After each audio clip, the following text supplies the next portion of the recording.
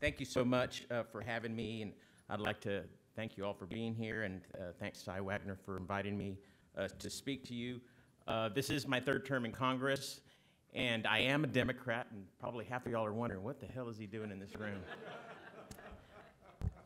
Well, when I arrived, I was born and raised in Corpus Christi. Most of our family members and friends worked in the oil and gas industry along the coast, and when I arrived at the United States Congress, I was shocked to find that Democrats didn't have a seat at the table and really weren't part of the conversation when it came to traditional energy in America. And I formed the caucus my first term in Congress, before we ever heard the Green New Deal or any of that kind of stuff. My second term in Congress, I had reporters coming up to me asking me if I regretted having formed the caucus, and my answer is no, and I still don't regret it. And we were 13 members strong. Unfortunately, I lost 4 of them in the last election. We're the most likely to lose an election, obviously.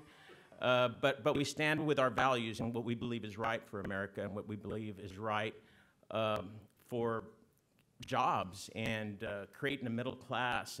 And I had this speech. I'm going to throw this speech in the trash as soon as I finish this conversation, because I think all of you know the stats. You know the jobs you produce. You know how we're doing when we're doing well on energy. But I think we miss the message sometimes. We do so much good for our country, but we're really bad at messaging and telling the American people the good things that energy produces. I have one of the poorest school districts in the state, in one of my areas in my district, yet these kids are going to Ivy League schools when they graduate from high school because of oil and gas royalties that school district receives. And those stories are never told. The University of Texas receives oil and gas royalties. We talk, and if I want to talk about the border, I'll talk about it later, but if we talk about these 3 countries that we were just mentioning, and Guatemala, for example, it receives some of our natural gas from the Eagle Ford Shale. So part of the Eagle Ford Shale is in my district, from northeast of San Antonio down to the border. We pipe natural gas to Monterrey, Mexico, where they convert it to electricity and send it through the wires, which is a long way, to Guatemala. A friend of mine started this operation, and Guatemala went from under 70% electrified, I think it was like 68 or 69, to almost 100%, lifting people out of poverty, just making tremendous progress within the country, churning factories and agriculture production, and doing a lot of great things for the country, but yet you never hear about those stories. And I can't think of anything more shameful. There's a huge national security component to energy that we'd also miss the opportunity to tell the American people. And I think I can't find anything more shameful than when I see a Russian gas vessel plugged into a terminal in the Boston Harbor. I think that should be front page news across the country. And it's really shameful that they're not at least buying American gas. It may have been an exchange or something, but still, those stories aren't told enough. I was in Poland the year before last. They were building their second terminal, and they had an American vessel plugged in, selling them Texas LNG and getting them off, at least helping them get off the Russian reliance. And these stories are mostly untold. The jobs that are produced, the average oil and gas job pays $130,000 a year, 3 times the average wage in America. And when we talk about climate change, I know we're just hearing the different stats, and I'm not a scientist or a climate expert, but I can tell you factually, we have lowered our carbon emissions by 40% in this country because of natural gas. Stories that are never told. And we live in sound bites, and we live in one-sentence quotations in this country right now, and probably one of the most divisive times in modern history. And I think it's important that we respond in kind and thoughtfully. South Texas, I think, is a little different than most areas because we work, actually, our workers, people in my district work on the oil field and in the gas environment and in that space, and they have a very clear understanding that that's what puts food on the table, and that's what gives people upward mobility into the middle class and beyond. And my message to you is you control the future and you control the message, but I don't think we do enough as an industry to counter this, and I don't think we do enough polling. I don't think we do enough focus groups when there's trouble. I was talking to some folks in the Eagleford, and they're like, we're having these protests. This is in Karnes County, by the way. Is anyone from Karnes in here by any chance? I'm sure y'all have some production there, or friends that are working there, and they say, we have these protesters showing up and protesting some of our operations, but none of them were from Karnes County. I was like, well, where are they from? And he's at San Antonio, and it's a section in San Antonio. And I was like, well, you need to find out who they are. They're all young people. Where did they come up to, how did they start believing these ideas, and what motivates them to come this far and create these protests? I don't think we do that. I think for the most part, we just think of it as just this annoying factor in society that everywhere we work and push the industry, we're going to have this. But I think if we allow it to grow and fester, it'll be a much bigger problem, and I think we need to address it, and we need to address it by telling these very real stories.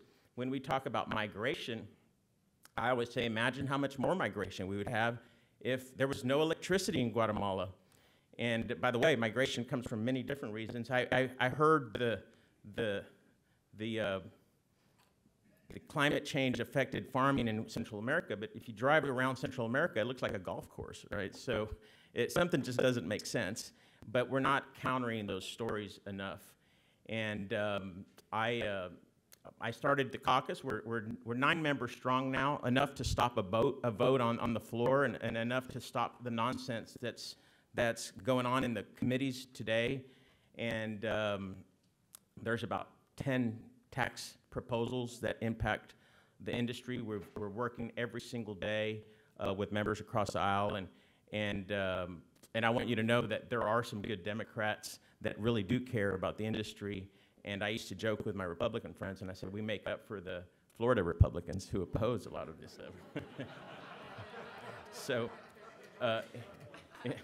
a lot of times, I was helping my Republican friends get something across the finish line with our group, our Democratic caucus, and now we're actually blocking and stopping and slowing some of it down. So we've been helpful, and one of my oil and gas friends said, hey, why don't you run as a Republican? And my answer to him is, I think I'm more helpful to you on this side. Wow. But certainly, these are polarizing times, and there's a lot of misinformation out there, and I think it's our responsibility to get out in front of it and counter every single bit of this negativity that's coming out, mostly from the East Coast and the West Coast. And I don't think we do enough. We don't invest enough in studying, polling, focus groups to have the right message, to see what motivates these people to think this way, and how can we change their minds. In South Texas, even though we used to be more Democratic now than we are now, but most of it on energy is because that's where we work. That's where our relatives work, and that's where many of us have invested and prospered. A lot of the small businesses in South Texas relate to energy, but if there's one message that I want everybody to go away on, is we need to do more to counter this message, and this helps. I hadn't never seen these gentlemen before or heard of this organization, but I think that they're on the right track, and we need to get young people involved and young people telling the story and countering just plain old lies, and think about where are we going. We went from importers to exporters. Now we're selling our technology around the world, and if we leave this void, it's not like energy is going to go away, and oil and gas, as long as we like having these gadgets and wearing glasses and reading iPads and phones, oil and gas is here to stay. And it's funny because every protester has one of these in their pockets, right? And when you start breaking down the conversation to making it personal to some of these folks and make them understand the importance for our country, if we stop producing oil and gas or even slow down our production, it's not going to go away. It's going to be other countries taking our place. It'll be Russia. It'll be Saudi Arabia. It'll be many of our adversaries that are dying. Sometimes I wonder if they're the ones spreading misinformation within our country to motivate and cause divisiveness on an industry. I get attacked pretty regularly from both sides of the aisle, oddly enough, and even as much as I do for oil and gas, I get no love for it come November. But we need to tell our own folks, certainly in Texas, regardless of what party you're from, the importance of to our economy. If we were going after the automobile industry, you would have every member in the Michigan delegation, Democratic and Republican, up in arms opposing the policy. If we were going after the movie industry, you would have every member of the California delegation, both parties, up in arms. If we were going after tourism and cruising, you would have everybody in Florida, including those Republicans who don't vote with us on oil and gas, up in arms, protesting the policies. And I think in Texas, we need to do the same thing. This should be an issue that we should all agree on. I had somebody recently say, hey, you vote you vote on all these energy bills, but you also voted to legalize marijuana. I'm like, well, I never knew that there was a correlation between the two. So I think we need to start taking this issue of energy more seriously. It needs to be more of a bipartisan issue, and it used to be.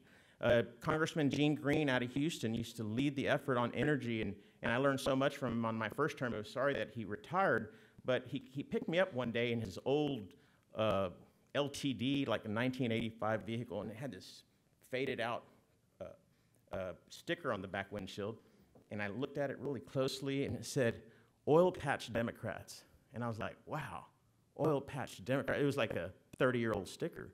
And he's like, yeah, back in the day, we weren't trying to take on the entire industry the way you hear, the way we see today, but we definitely have work to do. We need to elect more members from my party, the Democratic Party, who support the industry. And I think it's important to be bipartisan in this regard. If there's a Democratic region that you're going to have a Democratic elected official, engage them and see where they stand on this issue. Because you may not get them to change parties, but you may get them to agree with you on the importance of traditional energy in America. And I'll continue, every day that I'm in Washington, I continue to try to oppose these narratives, and it's hard when you're doing it alone. So I always need your support, and need the support of especially the larger energy companies. And I think we were talking about banking. I compared Dodd-Frank.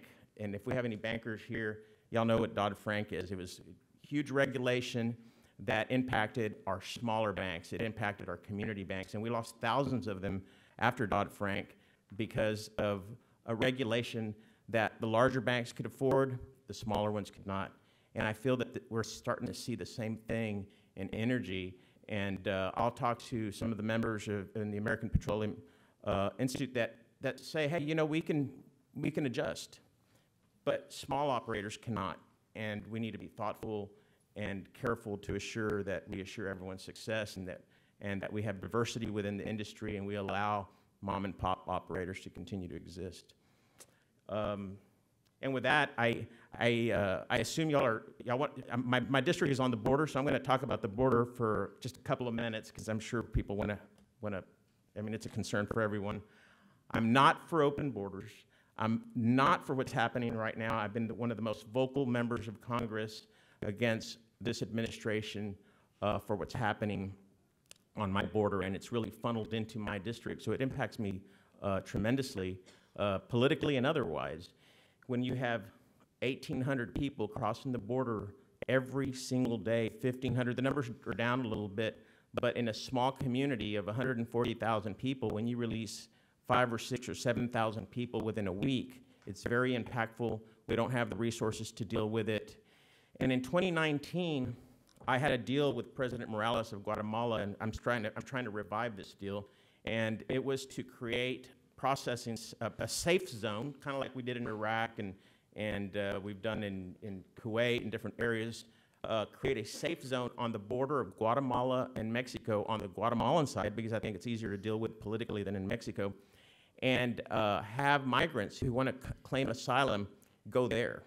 and have the same thing that we have in my district. We have tent cities, and we have these massive operations where people come and get processed and really released. And I envision people being able to ask for asylum on a iPad or in front of a computer through Zoom.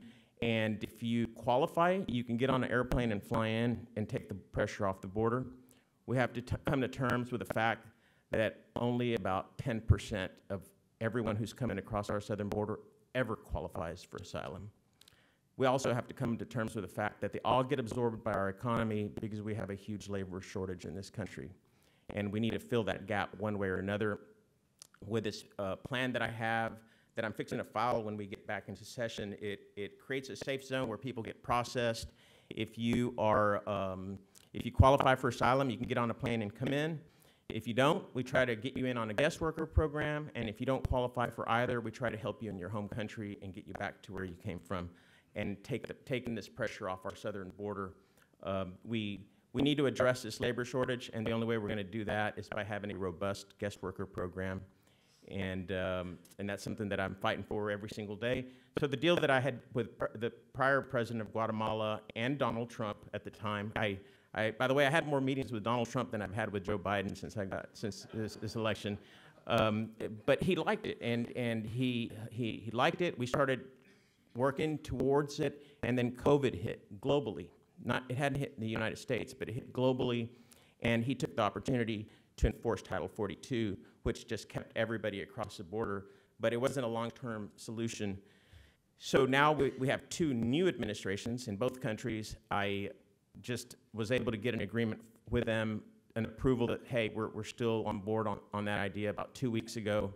So now I'm trying to bring it back to this administration and say, hey, when we need to do this. And not just because of what's happening in Guatemala, Honduras, and El Salvador, migration into America will probably never end, not in our lifetimes. And right now, it's those three countries. Down the road, it may be, Peru or Paraguay or Colombia and Venezuela. We're already getting some Venezuelans on my border. So we need to have permanent assets further away from the border. It's like football, right? You don't want to stop them on the 99-yard line. You want to stop them further down. And I think we need to have a plan and do things thoughtfully and orderly. And I think it's something that everybody should agree on. I don't understand why we don't have, and now we have a Supreme Court ruling, so the administration has all the cover in the world to keep folks on the other side of the border. It's been a huge burden for my district. And everybody blames me. It's like I invited everybody in. I actually have done everything. I've done the exact opposite. And I've tried to be as loud as possible and try to have solutions, because it's very easy to protest the idea, but we need to have a real solution and a real plan. And I think until we make those investments in assets that will actually slow the migration of human beings coming north, we will continue dealing with this for generations to come. And I'm hopeful that this administration acts and does what's right and has common sense ideas.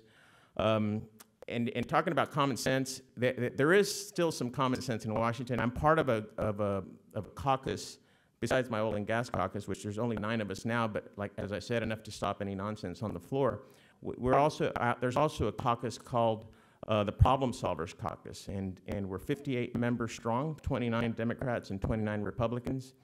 We get together every week and talk about common sense ideas that make sense for our country.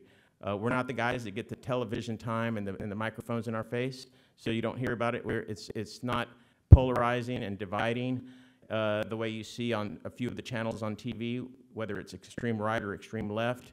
I feel that our government has been hijacked by the extremes, and it's a minority, but it's been really damaging to our democracy, and I certainly hope that we can get past this. There was just a poll that I read this week that said 93% of Americans believe our country is divided. And I was like, wow, so it's not just me that thinks that. 93% of Americans, almost 100% of us, believe that the country is divided, and we are. And we need to come back together. We need to continue working, and we need to lead the world as we always have, not only militarily, but economically, and certainly through the industry of oil and gas. So thank you for inviting me. I appreciate being here. I hope that I can continue to engage you. Feel free to drop by if you're in Washington to engage our office, and if there's anything that I could ever be helpful to, please let me know. There's two members of Congress that are last name Gonzalez from the state of Texas. The other one is my Republican cousin, Tony Gonzalez. So I'm the Democrat trying to help you guys. Thank you so much. God bless you.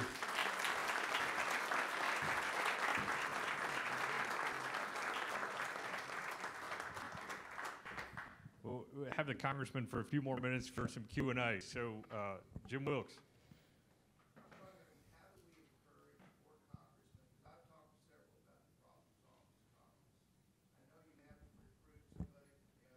That's right.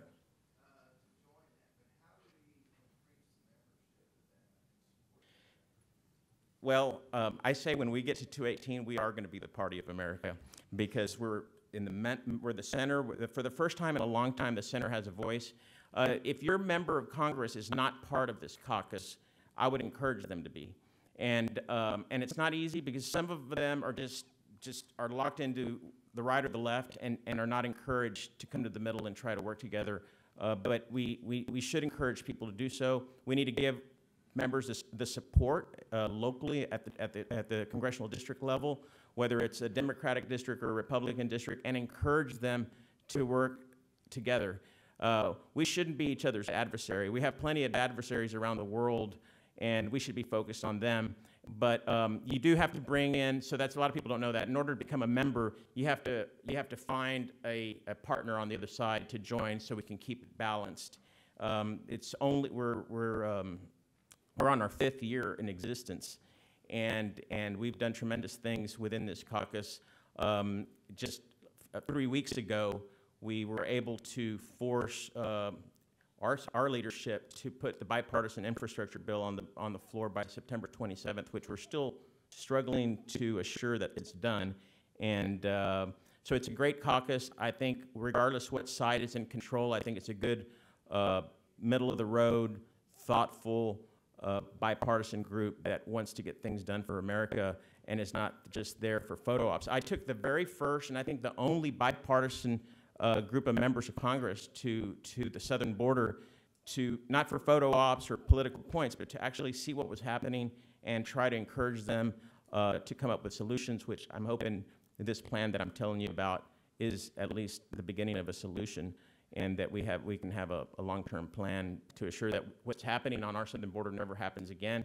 And it's happened on administrations on both sides of the aisle. You can't blame it on a party. It's just something that we're the wealthiest country in the world, and we have poverty south of us. And until you uplift some of those countries to where they're producing, and I always say they need more trade, not more aid.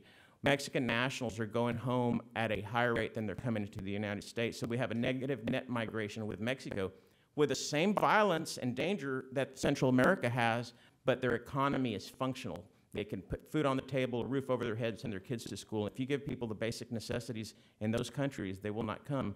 And I think we need to invest in places through business, through agriculture, through tourist projects to create conditions for people to want to stay in their native country, and so that's something that I think we need to continue to work for.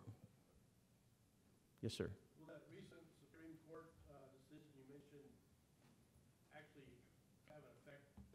It should. So I'm a little upset because I think it should have already had more of a dramatic effect. Numbers have dropped. So I believe that in the middle of a pandemic, I don't care if who's in office, you have all the political cover in the world to stop the migration anywhere at the border or on the northern border or on our coast and not let people in because we're still in the middle of this pandemic. And my district, I lost over 3,000 people, 12 personal friends of mine to COVID. So it's very real. And the last group that were coming in had a 15% positivity rate. So that's quite high and concerning. And impacting our local medical clinics, resources, and ambulances. We didn't have ambulances. So if you had a heart attack and you were calling an ambulance, it was taking 30 minutes to get an ambulance to your door. So we definitely have work to do. Any other questions? Sir. I want to thank you for working with Congressman